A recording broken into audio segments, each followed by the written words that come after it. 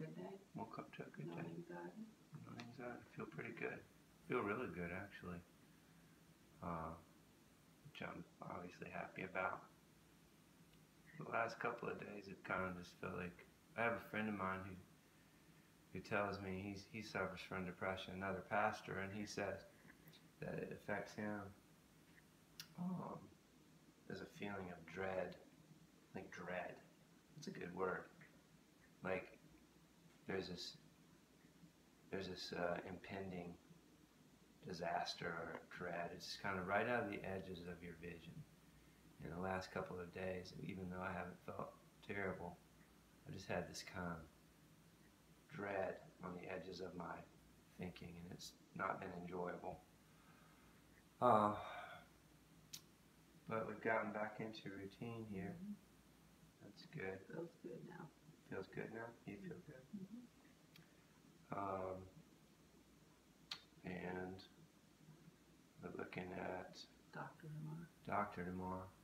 What did you say this morning about you hope about this test? We're going to check on this testosterone thing. I'm going to go see a urologist tomorrow. I think you prayed that it would be nice if this was just if this is the answer after all the stuff that we've been through. And I think it's part of the answer, but I don't think it's the whole answer. I think there's too much that has happened for too long for it to just be, oh, just go get a shot, take a pill. I mean, all that has never worked. And I don't want to put my hope in that, because I think it's a much more complex issue than that. I think health is part of it. Physical health is part of it. So, anything you want to add? No. Just thank Jesus. No, I remember what you said now. You said, I hope it is just that. Yeah, I hope it is just this simple. And you actually said that, not that you hope it is, you said you have the hope that that is exactly what it is. Isn't that what you said?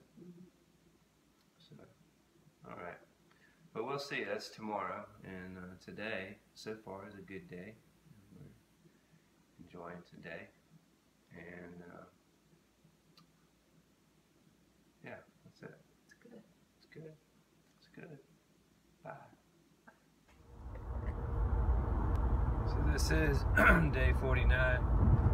I wanted to finish up that thought about dread, because that is a very good explanation. There's a dread. I just kind of was reminded of when I was in the Navy. I used to think about, I would always have like deployments hanging over my head. In between deployments, I wouldn't even think about them. And I would think, I would be dreading the coming deployment, having the separation, be away from my wife and my kids. And that sense of dread would sometimes be debilitating. It would be so strong that I would feel like I didn't even want to get out of bed or go anywhere or do anything. I wonder if there's other people who deal with that sense of dread also, because I think that's a big part of this. Depression and anxiety and dread, dread of the future, and then regret over the past. I think that's one of the most wicked things about depression and bipolar depression and anxiety. I guess that's what it is. You know, you have anxiety or depression.